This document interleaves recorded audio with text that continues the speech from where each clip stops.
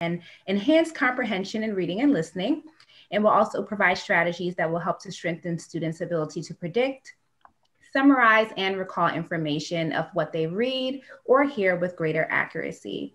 We'll talk about modifications and strategies that can also help to facilitate communication, and we'll discuss those in detail. So I'm going to go ahead and share my screen.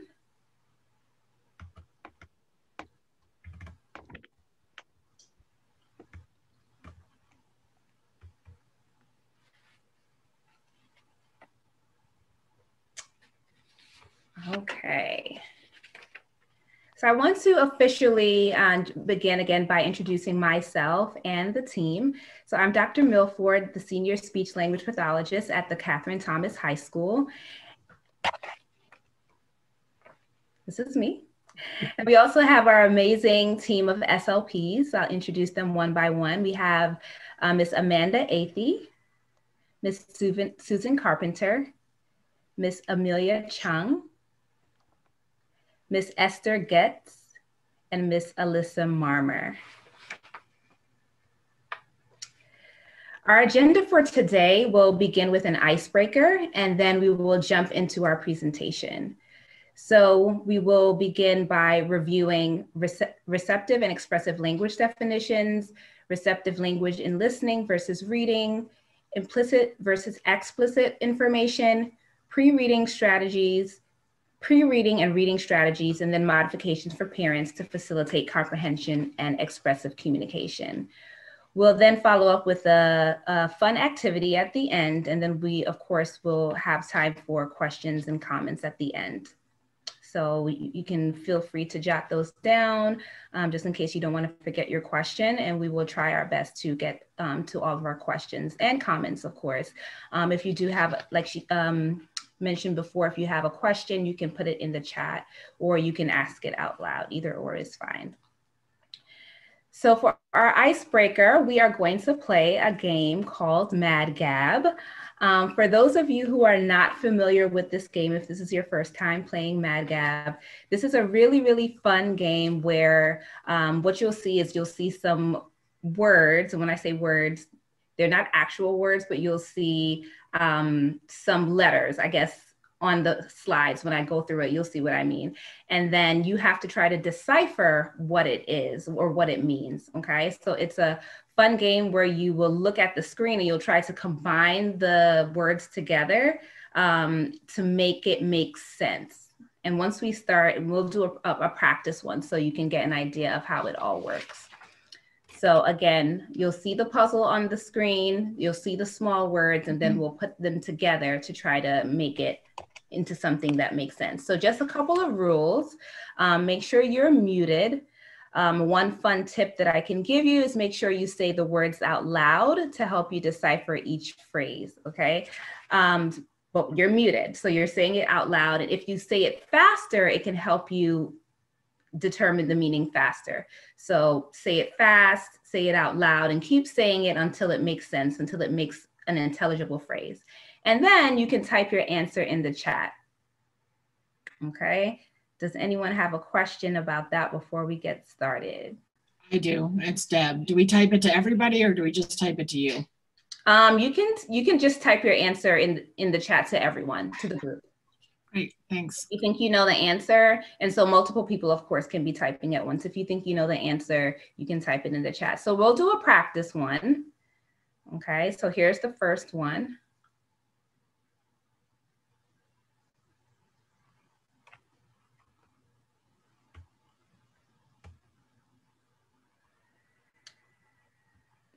Trying to see if I can see the chat here. Yes, so I see a couple of answers coming in. Hide and seek, exactly, okay? And I tried to throw in a couple of holiday ones in there just to make it a little bit more exciting. So you'll see a couple of holiday phrases in there. So the first one is hide and seek, okay? So now we're gonna start the real game, okay? All right, here we go. Let's see.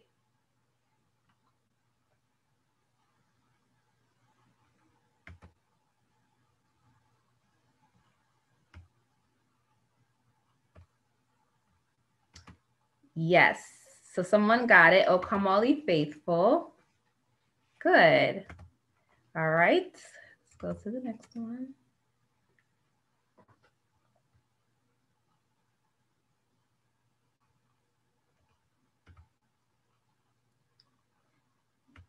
The sky's the limit. So number 2 is the sky's the limit. Excellent.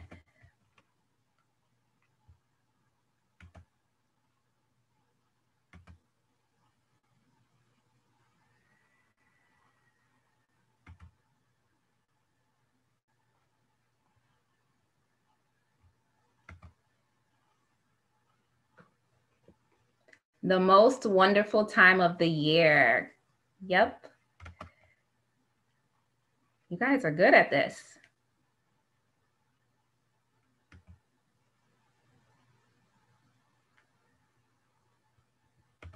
Yep, I saw someone got that one. Number 4. Oops, I did it again.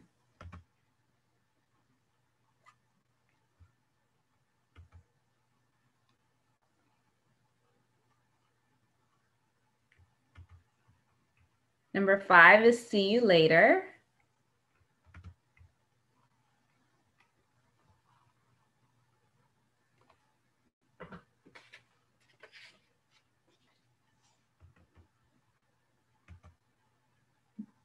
Walking in a winter wonderland.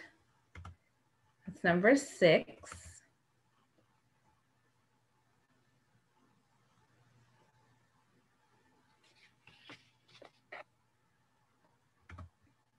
Oops, sorry about that. Yes, Wheel of Fortune.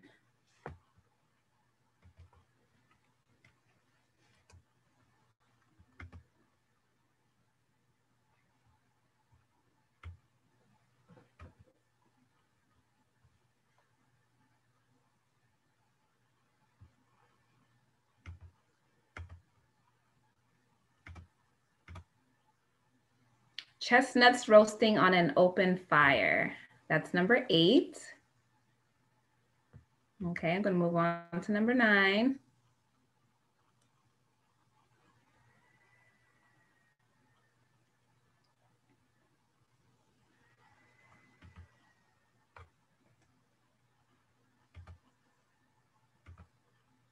Yes, no strings attached. Now we can move to number 10. There we go.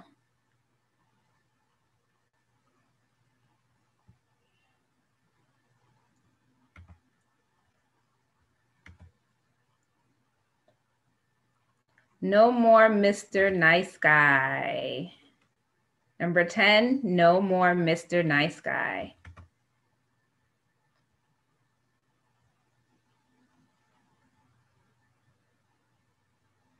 A blessing, right?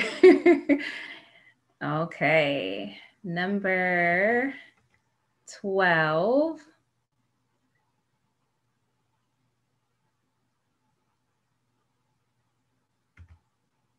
A lucky charm. You guys are on a roll here.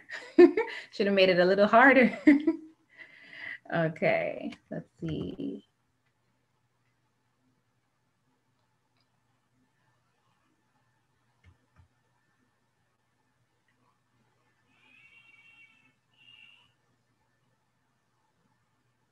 Yep, I see one person got it. Hawaiian surfer. Hawaiian surfer. Okay, I think we have maybe 2 more.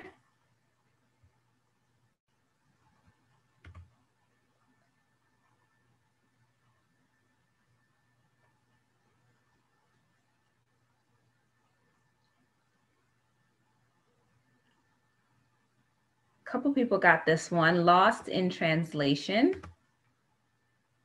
Oops, I am so sorry. There we go. And then last but not least,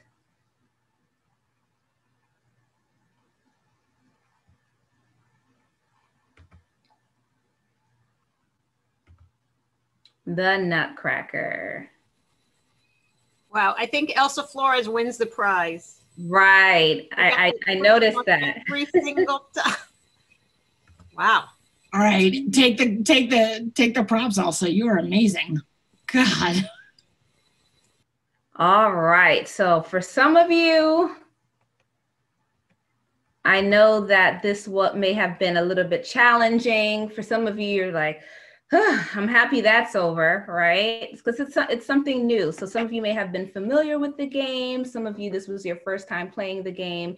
And so sometimes learning something new and in a different way is not always easy. And so for many of our students who have difficulty with language, and comprehension, this is what they may experience when they are trying to comprehend language, both written and oral. For our students who may also have reading challenges and words are all jumbled on a page, this is how it feels to them as well. I even think about students who may have a language disability and who are also second language learners, what it might feel like for them as well. So you can imagine, pretty overwhelming, right? So I think we can all agree that students with language disorders, they will experience challenges in the classroom as it relates to accessing the academic curriculum. And so we really wanted to take this time to share those strategies, and hopefully, you know, it will be something that you can take away to be able to help students overall in comprehension and communication skills so they can be better communicators. So when I first saw this page, there were a couple of words that immediately jumped out at me. And for everyone, it might be different. For me, the first word that I saw was communication. For some of you, you may see words like understanding, taking turns, words, listening, sentences. For each person, there are different words that will jump out at you immediately. And again, the word in the center is communication, and communication encompasses all of these things. So all of these other words that you see, they're all intertwined, right, to make us better communicators. So there's some words that are really, really tiny, some words that are a lot larger, makes no difference. All of these words are intertwined. So some of the words that you can barely see, body language, you have coordination, drawing, words, these are all equally as important. So what is language? Language is a rule-governed behavior, which means it has grammar or a set of conventions that organizes its proper use. So these rules set boundaries around the meaning of words, and it dictates how words relate to one another. So without rules or grammar, languages would be confusing, right? There would be a lot of chaos and it would be pretty meaningless. So people would no longer be able to understand or communicate with each other because we wouldn't have any rules. So language is definitely a rule-governed behavior and creates meaning, right? For people to understand and to express themselves. So spoken and written language are composed of receptive and expressive components. And when we talk about language comprehension, we're also talking about the ability to connect to and interpret both oral and written language, and also being able to recall facts, get the main idea, make an inference, draw a conclusion, predict, evaluate. So these are all things that we want our students to be able to do. And Nancy, Nancy Bell, who is the creator of Linda Mood Bell, she defines it in such a meaningful way.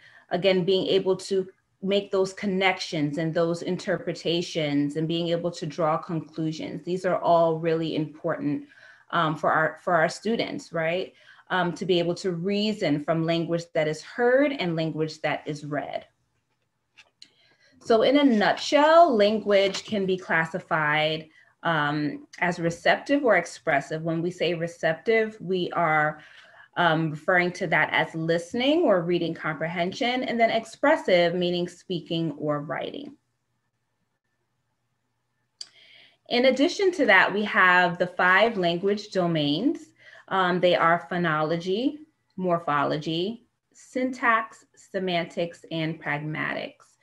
And when we talk about phonology, we're talking about the study of speech sounds, right? So the study of the speech sound, the smallest phoneme system of a language, which includes the rules for combining and using phonemes. We also talk about morphology, which is the study of the rules that govern how morphemes are used. So for example, the way you would add an S to mean plural or possessive, or if you wanted to refer to something in present tense, you would use ing. So that's all morphology. Next is syntax, which is like the grammar that we use. It's the rules that pertain to the ways in which words can be combined to form sentences. So that's the syntax, meaning sentence structure. And then semantics, which refers to the meaning of words and combinations of words in a language. And when we talk about semantics, we're usually talking about vocabulary. And then finally, pragmatics, which refers to the rules associated with the use of language in conversation and broader social situations.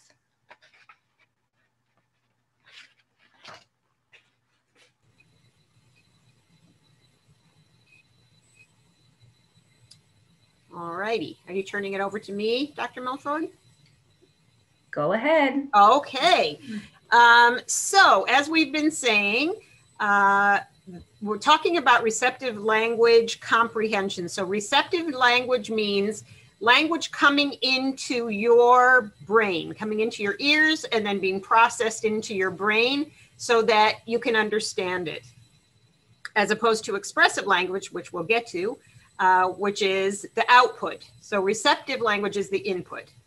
So if you compare listening to a person speak, whether it's live or on television or recording, compared to understanding what you're reading, whether it's fiction or nonfiction, of course, there are a lot of overlaps, but there are also some distinctions. So number one, in order to understand a person speaking to you or to understand what you're reading, you have to have focus and attention. If you're distracted, if you were more focused on a sound coming from somewhere else, you're going to miss a lot.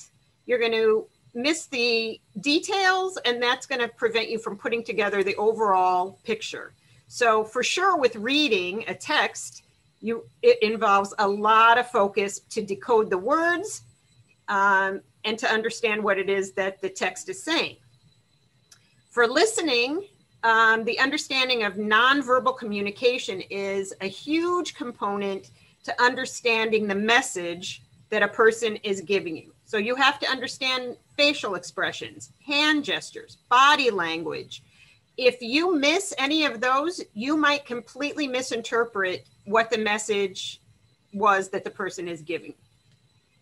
And just as a side, a number of our students struggle with this understanding of nonverbal communication. We as speech language pathologists in the school setting, in a clinical setting, wherever you are, we work a lot on this component so that students are able to understand spoken language in a meaningful way. The ability to use contextual information to understand the meaning of vocabulary falls under both categories of listening and reading, because if someone says a word to you that you don't know what it means, or if you're reading a text and you come across a word that you don't know what it means, then the first thing you want to do is use context clues. Or if someone's speaking, use the context about the topic that they're talking about. And we work a lot with our students on this as well. Pragmatics is the whole social piece of language, the social aspects. So you need to understand a person's tone of voice. You need to understand their point of view. We just started working a lot with understanding sarcasm and irony. We have a number of students who you might be saying something to them in a joking way, like you're just kidding, and they don't understand. They don't understand that at all. They take it the wrong way. For example, recently in a class, a teacher gave a direction to the kids, and she realized as she was saying it, no, wait, I didn't mean to say that. She said, she said, oh, shoot. Miss Milford, what did she say instead of, oh, she said, I'm sorry, I lied. I lied. I didn't mean it. And one of the students got so upset. And he said, well, why are you lying? You're not supposed to lie. People are not. So that's a student who takes things very literally and doesn't have that flexibility of mind to understand different aspects of language, especially around social issues. Also, covering both listening and reading, you need the ability to hold on to the information in your working memory or your short-term memory to piece all of the pieces together, whether it's in a conversation, following the thread of a conversation, or if it's in a story that you're reading or informational text that you're reading. You need to understand and remember what was said previously to put it all together to get the big picture.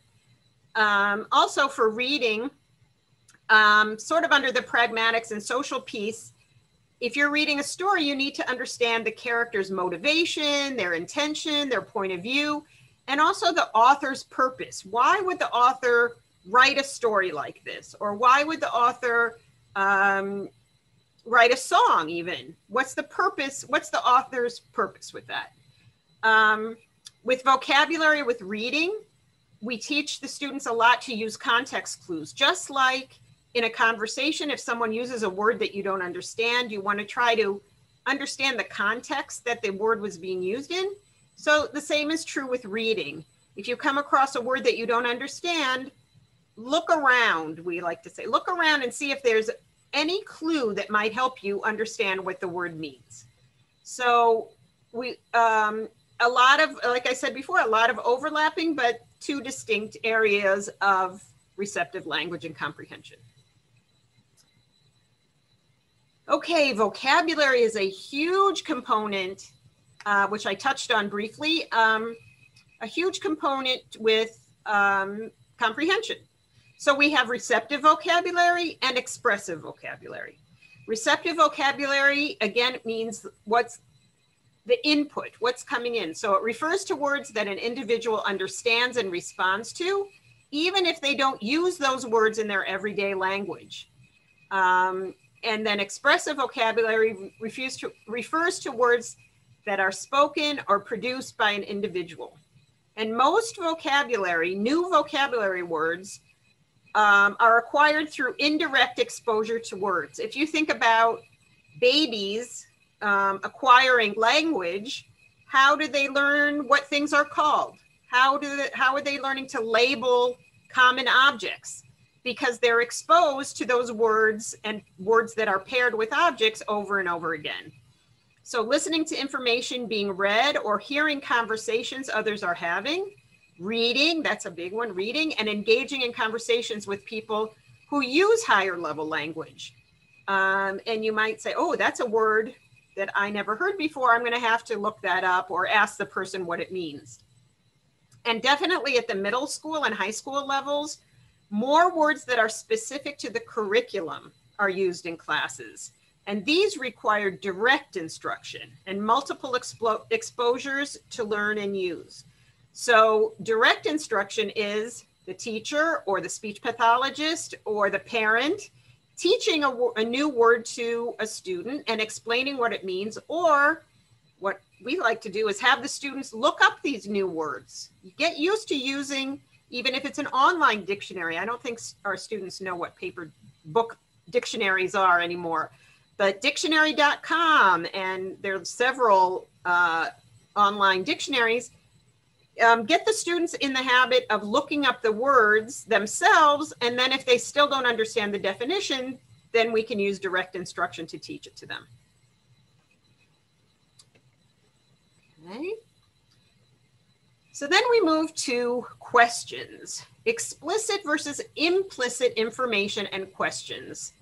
So explicit information is information that is clearly stated or very specifically spelled out with no there's nothing vague there. It's very specific. So identifying specific factors like in a reading, a character's name, what is the date, finding the main idea in a text, sequencing events, and following directions.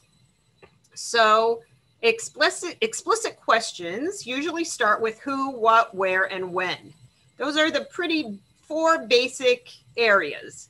So you could, for example, you might have a sentence, Gerald burned his tongue on his hot tea. You can answer who, you can answer what. We don't know where or when, but you have a really clear understanding of what's happening. As opposed to implicit or indirectly stated or implied information. So this involves having to make inferences, and we explain that to our students by saying, making your best guess based on the information that you have, drawing conclusions and making generalizations, and predicting what might happen next, and identifying the mood and the purpose. So implicit questions, also known as higher order thinking questions, because they involve a much higher level of understanding and comprehension, usually start with why or how. Those are more what we call open-ended questions, where the student has to respond with more than just a yes or a no or a one-word answer. So if you have the similar example as what we had before, Gerald yelled ouch after taking a sip of tea, we don't have the exact information about why he yelled ouch. So then it brings you to the question, why? Why did he yell ouch? So then you have to make an inference that the tea was very hot. This is very difficult for our students. This is something that we work on over and over again. Getting the kids to think in a more flexible way, getting them to think, as we all say, outside the box. Most of the students that we work with are very logical. Things have to make sense. And to get them to take the risk of making a guess about how or why something happened is a little bit difficult. We do a lot of work with pictures, where we show the students pictures with no words and ask them to describe what do you think is happening? And we might use the words who, what, where, when, how, and why. What's happening in the picture? How do you know? What's the clue? What's showing you in the picture what's happening? And the students enjoy doing that, but it's definitely not easy. Okay. So what does this have to do with you as parents, and how can you use explicit information with your child? So I know in every household, there is a lot of frustration around getting your children to do what you ask them to do. Well, I asked him to clean up his room. Well, I asked him to pick up his toys. Well, I asked him, but we have to take a step back and think about how are we providing the directions or the instructions. So the most important is to provide clear verbal and or written instruction for tasks or chores. If you're very specific, explicit, it will really help. You want to explain the purpose of the task. You want to speak slowly. You want to use wait time for processing information when asking questions. You want to present the tasks in small steps. And you want to emphasize information that's important in order to complete the task. So for example, you wouldn't just say, clean your room, because that could be interpreted in many different ways. A child could go to his room, put his shoes in the closet, or no, I have that as an example, but he could go in his room and, I don't know, put his dirty clothes in the hamper and say, okay, I'm done. But in the meantime, you can't see the rug in his room. Or just to say, put your things away. That's not explicit. That's a very vague, very general direction. But you want to say, put your clean clothes in the dresser, or put your shoes in your bedroom closet. You have to say very specifically. Then you want to wait a minute or two, well, not a minute, a few minutes, and say, what did I ask you to do? Can you repeat back to me what the direction was? If they can't do it, then you have an opportunity to think, oh, wait, where was the breakdown? And what can I do? How can I rephrase it to make it more clear? So definitely, if you have pictures to pair with the directions, that's always a plus. Okay, so just in general, be very specific. Okay, some pre-reading strategies. Pre-reading activities can help to increase comprehension of a text. It helps to activate prior knowledge. It can provide a purpose for the reading, and it can help motivate students to read. Some pre-reading strategies are pre-teaching vocabulary and previewing the text. And as you're previewing the text, you can read the titles, subtitles, and the author's name, examine different illustrations and pictures within the text, maybe graphs and captions. Pay close attention to bold or italicized words, because that often indicates it's an important vocabulary term. Read the first and last sentences of each paragraph. Brainstorming can help to activate prior knowledge about the topic. And pre-teaching vocabulary and concepts, which I know Ms. Goetz just discussed. We use Quizlet and Brain Pop quite a bit at Catherine Thomas for this. Establishing a purpose for reading directs the student's attention towards a goal and helps focus their attention toward a specific area. And then consider the author. What are they trying to say? What's their point? And what's their reason for writing this? And then finally make some predictions about the text.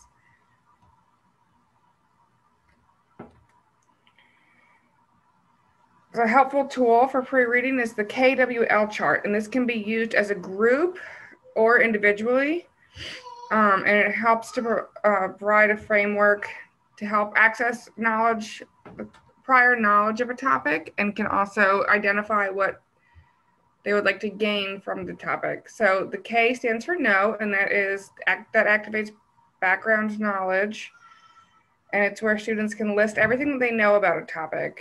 The W is wants, and that guides questions to focus on while they're learning, different things that they would like to learn. And then finally, the L is learn, which helps determine whether your questions were answered and what new information you learned about the topic. So this is an example of a KWL chart. And let's say that the topic is sharks. In the K, you might list that they live in the ocean, that they are ocean predators, and maybe that great whites are the biggest sharks. What you want to know for the reading, maybe what is their primary diet? What are some different types of sharks? And then in the end, we'd reflect on the reading and discuss some new things that you've learned.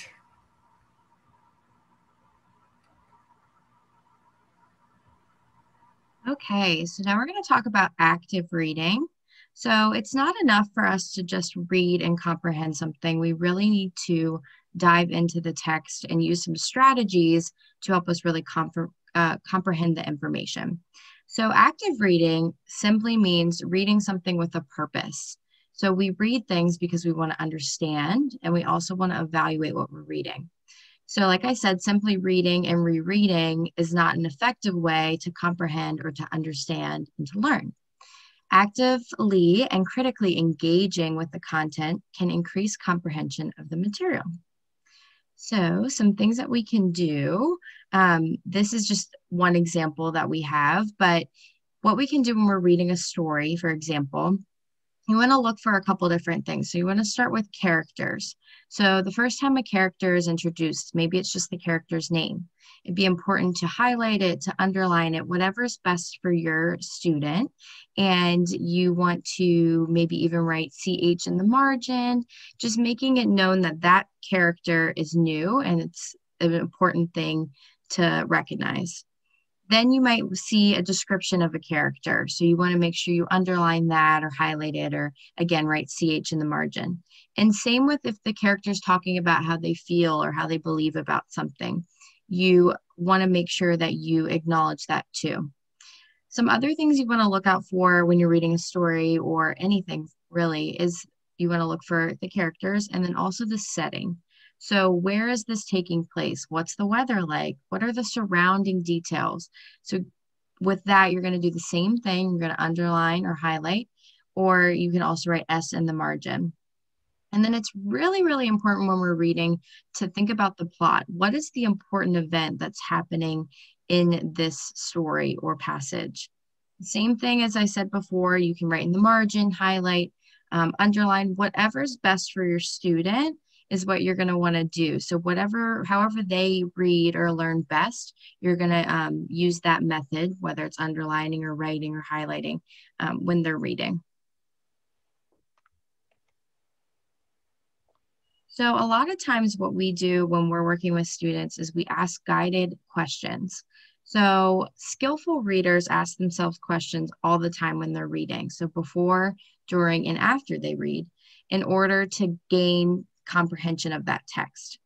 So how do we teach our students this? A lot of times what we do is we model self-guided questions before, during, and after reading. And you probably do this and you might not even realize that you're doing it.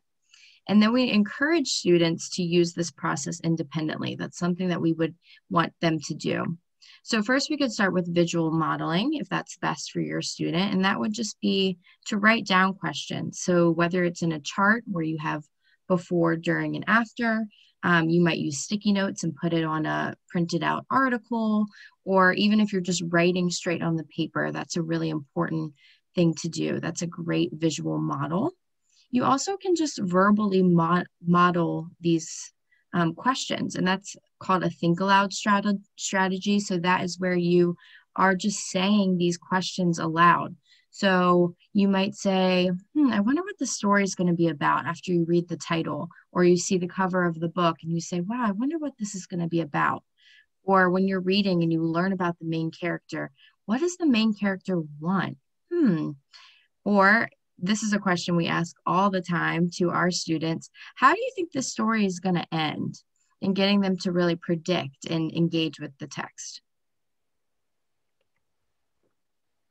And then a huge topic that we talk about all the time is visualizing. So visualizing is so key in comprehending. So listening to language and making a mental picture is what visualizing is. We do this all the time where we are telling a story and we're thinking about that story in our heads. Or if we read something, we're making this picture, this image in our own minds, and then we're able to better explain it or to understand the story. So we work with a lot of our students on this. Many individuals kind of see the details or the facts there, and they just have those details in their heads. But we want them to get the gestalt, which is the big picture. And being able to get that big picture and to really understand and visualize that big picture is really important to understanding and reasoning. And ultimately, visualizing enhances the comprehension of material, the reader's comprehension. So it's a really important skill. Okay, so another strategy is creating a summary or paraphrasing the information, which is essentially just putting the information into your own words. This is something that is a pretty good strategy for our students, because when they tell you what they gain from the passage that you read, you can see how much they're actually getting from what they read. So it should include, the main points or ideas to provide an overview of the original information. So a ways of doing it is asking, oh, so what was that paragraph about? Well, what was that paragraph talking about? Questions like that to and sometimes making it a little bit general to see what they focused on and the information that stuck out to them. This is a skill that really requires you to identify the important information as opposed to maybe some details that we don't need to remember. And it connects the ideas in a paragraph as well. Paraphrasing is usually more detailed than a summary. When we paraphrase, we're taking a sentence and changing the information to make our own sentence, as opposed to summarizing, which is a little bit more general and taking more of the main concept or idea as opposed to an individual sentence. So how do we identify the important details. We ask the WH questions that Esther kind of went over earlier: who, what, where, when, why, how. Keep in mind that, all of this information may not be needed. Like I said, some of the details may not be as important. So they can, students can create, a 1 to 2 sentence summary at the end of the paragraph to kind of give them an idea, to remind them, like, this is what this paragraph was about. And to highlight the important information if it's like a multi-paragraph passage. So for an example might be, the student council will meet this Friday, May 17th at 1 p.m. in the library for the last meeting of the year.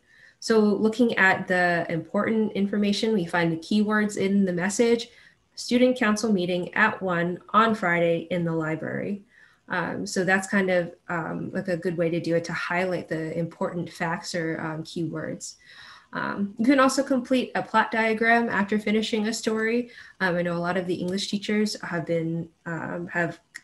gone over plot diagrams to highlight, the main events, the different characters, what happened in the story in a cohesive way. So kind of saying like sequencing the information.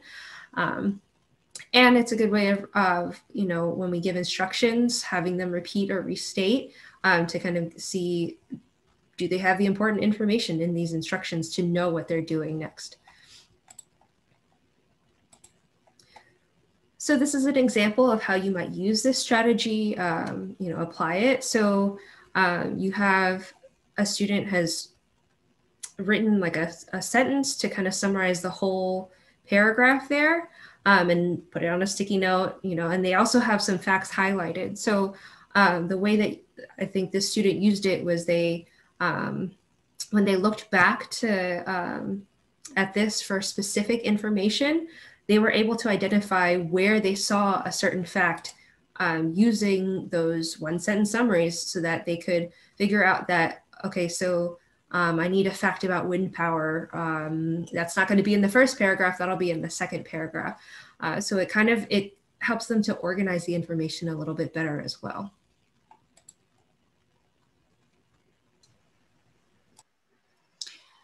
Okay, so these are suggestions to facilitate comprehension, giving students extra processing time.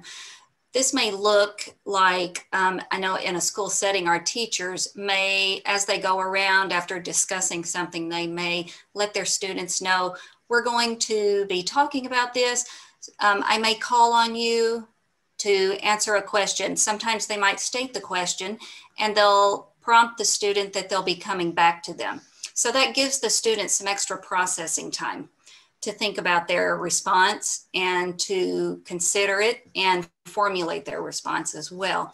For a parent, that might look like, maybe later we will talk about what you did at school, or we might talk about your homework, or you might state a question about homework and maybe let your child know that you're going to be talking about that. That gives them time to think about it.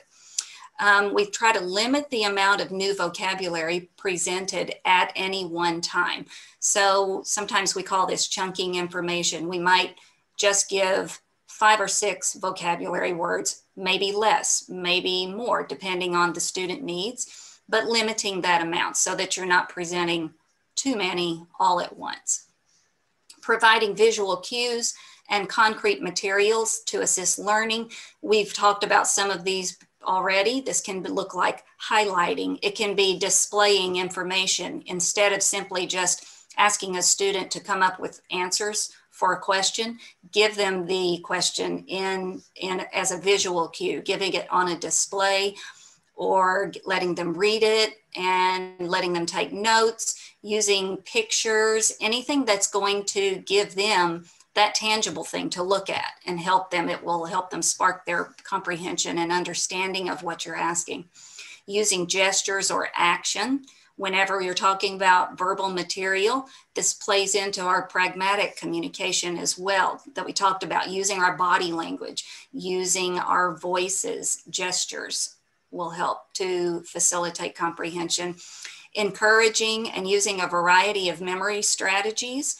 We can use charts, visuals, mnemonics, using schedules, we can use our graphic organizers, writing a list. When Ms. Goetz talked about asking a child to clean a room, and when we need to be specific, it's amazing what they can do when you write everything down and ask them to check it off as they go. Avoiding sarcasm, ambiguity, restating metaphorical language. Just remember that whenever you're talking, abstract ideas are much more difficult. It can be problematic. So it's important to avoid sarcasm or ambiguity for some students who have difficulty understanding what's actually being said, and using direct rather than indirect statements.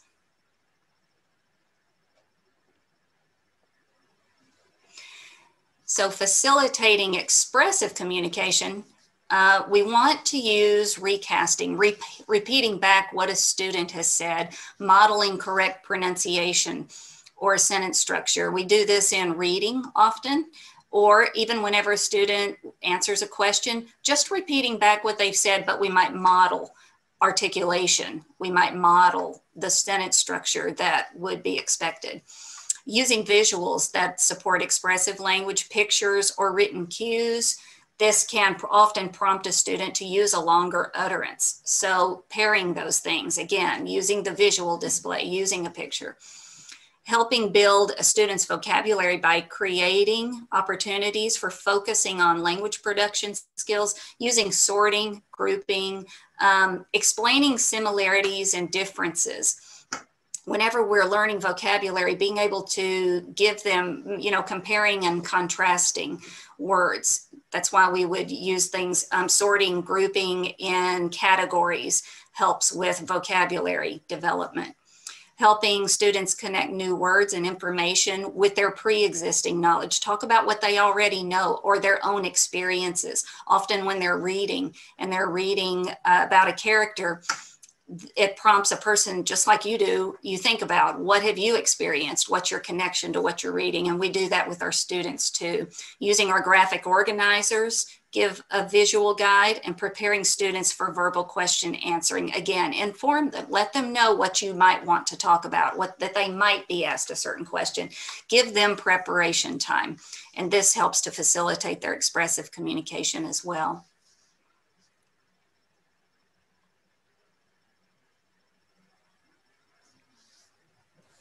All righty, so let's do a fun activity with visualizing and verbalizing. I'm gonna see, okay. Ms. McGinnis, is there a way for me to see everyone in the audience? Or is that not a problem? If you do gallery view for you, you should be able to. It should be up at the top. There's a little icon that should come up that says view. I have it with, I clicked on the 1, 2, 3, 4, 5, 6, 7, 8, 9 little boxes, but I'm just seeing the speech department. If you hover over it, there should, an arrow should appear in the bottom right, maybe. Yep, and you just gallery view it. Let me unspotlight you. Maybe that will help. Well, now you're spotlighting Susan. Oh. Well, it doesn't say that I am. I think it depends on how other people have theirs set as well. Oh, all right. Well, I guess we can do this in the chat. So if you read the sentence, or if you were given the sentence, the audacious Hawaiian cat strolled, I think Hawaiian is misspelled, H-A-W-A-I-I-A, and I'm so sorry. I apologize for the misspelling. The audacious Hawaiian cat strolled down the street. This is not a spelling lesson. And I would ask you, and you can put this in the chat, what are you visualizing for the cat? In your mind, when you close your eyes or when you're making a mental image of the cat, what to you does the cat look like?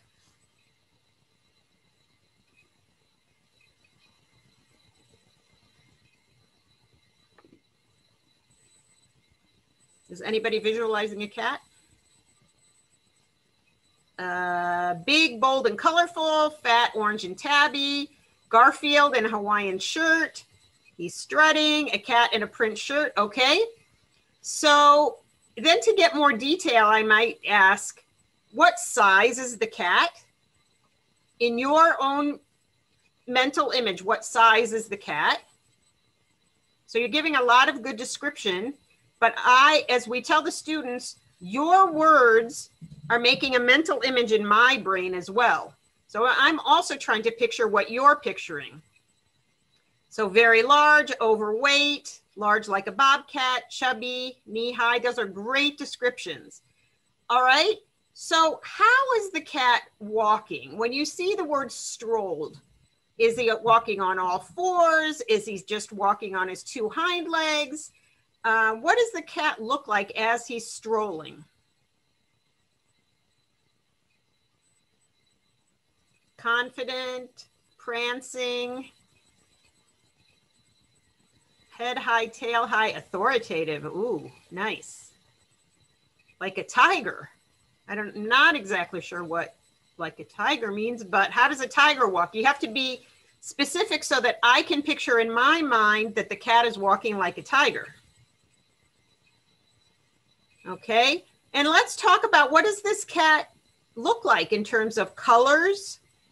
Is it a long-haired cat, a short-haired cat? What colors? He takes risks. Good one. Give me a good description of what this cat looks like.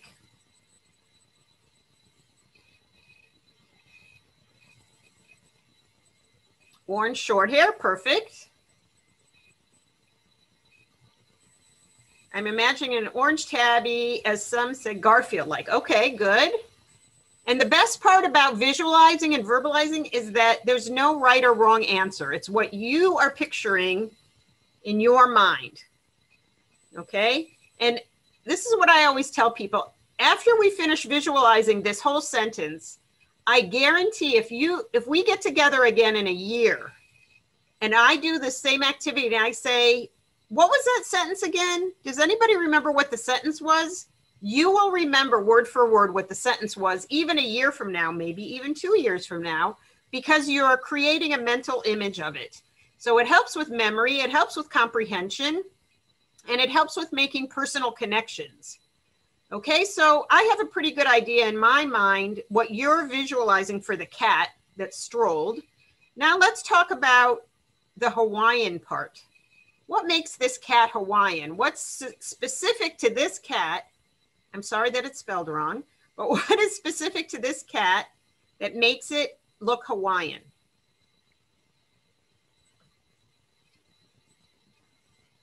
Is it wearing something?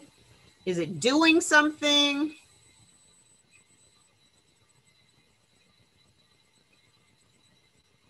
It's the shirt. It's a bold color. He looks like a pineapple. Okay, so in some of your visualizings, this cat is wearing a Hawaiian shirt that's floral. Okay. The shirt, short hair in a hot climate, maybe sunglasses. Yeah. Yes, it has to be wearing a colorful shirt or be a very highly colored cat. I like it.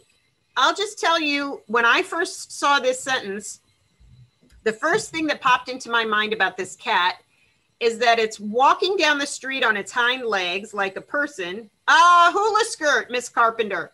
He's wearing a grass skirt and those shell bikini top shells on his chest and sunglasses for sure. Maybe a hat, a sun hat, and definitely has an attitude. This cat has an attitude.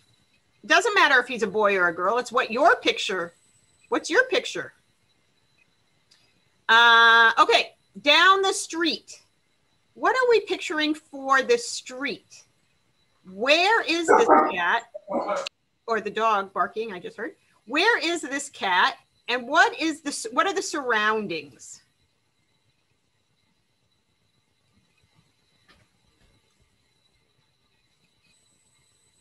Main Street in downtown Honolulu. Nice. Anybody else? Busy street full of humans, beachy small town tourists. So everybody has a different picture. Shopping in the cat district. Palm trees. I was just going to ask, what's in the background? Nice. We also usually ask, what vantage point or what view do you have of the cat? Are you on eye level with the cat? Are you above the cat looking down? Are you in front of the cat looking as it's coming towards you? What's the perspective of how you're looking at this cat?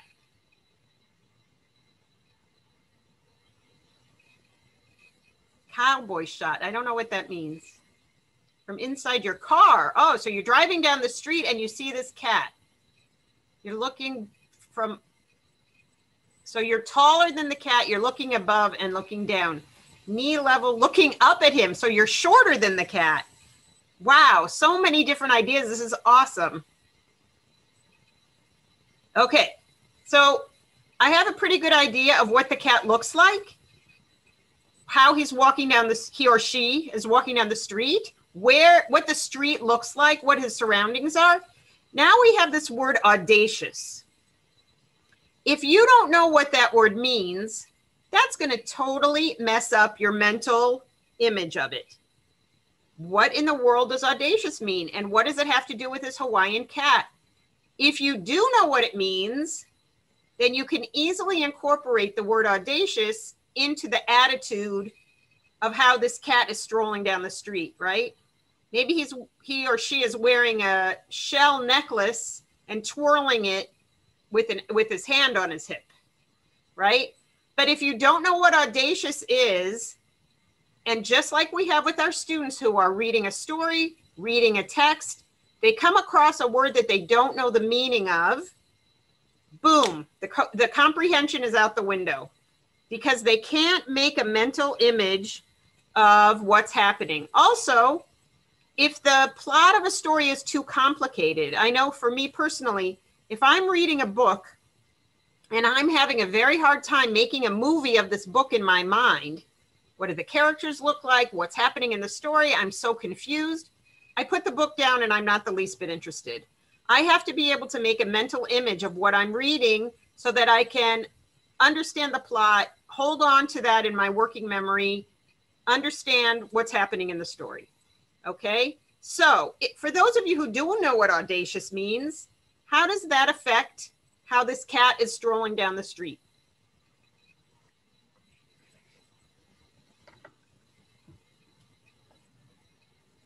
If you don't know what audacious means, it's a good opportunity to look it up.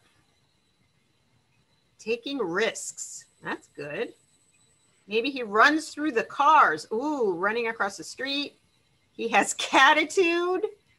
People get out of the way. Nice. I like that catitude. Right. So if you know that audacious means kind of full of yourself and you have an attitude and you think you're better than everybody else, you're going to have a really good picture in your mind of this Hawaiian cat who strolled down the street. Okay, so this is exactly what we do with our students as they're learning new vocabulary words, as they're reading stories. We chunk the information into smaller parts and stop and say, tell me what you're picturing. Also, for memory, I do this all the time with students where you say, we started reading a story in our last session, and we're going to continue reading the story this week. Who can tell me what we read so far? So many times the students are totally quiet. They have no idea what we read 2 days ago, 3 days ago, maybe even yesterday. So I say, go into your mental filing cabinet. Open up your mental filing cabinet, leaf through all the files, pull out the one about the story about the dragon. Look at what we meant. Look at your pictures of what we visualized for this dragon. What did he look like? Who were the other characters in the story? And very, very often that clicks something with the student's memory to say, oh yes, it's right there. It's under D for dragon. I filed it. I can just pull it out and I can use that as a reference. Is there a real piece of paper in front of the student? No, there doesn't have to be. because they made a mental picture of it. I hope you enjoyed that, and I hope I see you in a year and you tell me about the audacious Hawaiian cat that strolled down the street. Thank you so much, Esther. So this brings us to the end of our presentation, and we're going to open it up for questions. I am going to stop sharing.